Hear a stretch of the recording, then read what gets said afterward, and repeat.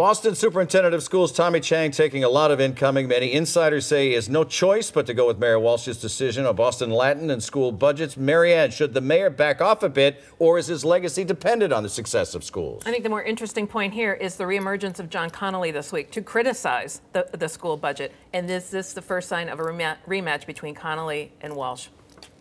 Well, remember in the mayor's State of the City speech, he said he wanted accountability for the schools. I thought that was a pretty bold move. So their success or failure is at his doorstep anyway. So I think that he should be the one calling the shots because he's ultimately responsible. Publicly, very quickly, Governor Charlie Baker feigns disinterest in national politics, but then we find out earlier this month that he snuck off to Sea Island, Georgia, and he met with the country's sort of top conservatives, top conservative Republicans. It was a private confab. What's going on here, Marianne? Well, people like Charlie Baker when he's not a Republican. And if you're going to go to something and not tell people, then don't go, because you're going to get found out and people are going to question you. Is she right about that? Look, it's a public policy conference. There's nothing wrong with the governor leaving the state to attend one. The problem is when you don't notify the public that you've left the state, because that's a constitutional moment. There's a transfer of power that occurs, and all the notification should be Marianne, best week? Hillary Clinton, 5 for 5 after Michigan. Good for her. As they would say in Southie, it's over.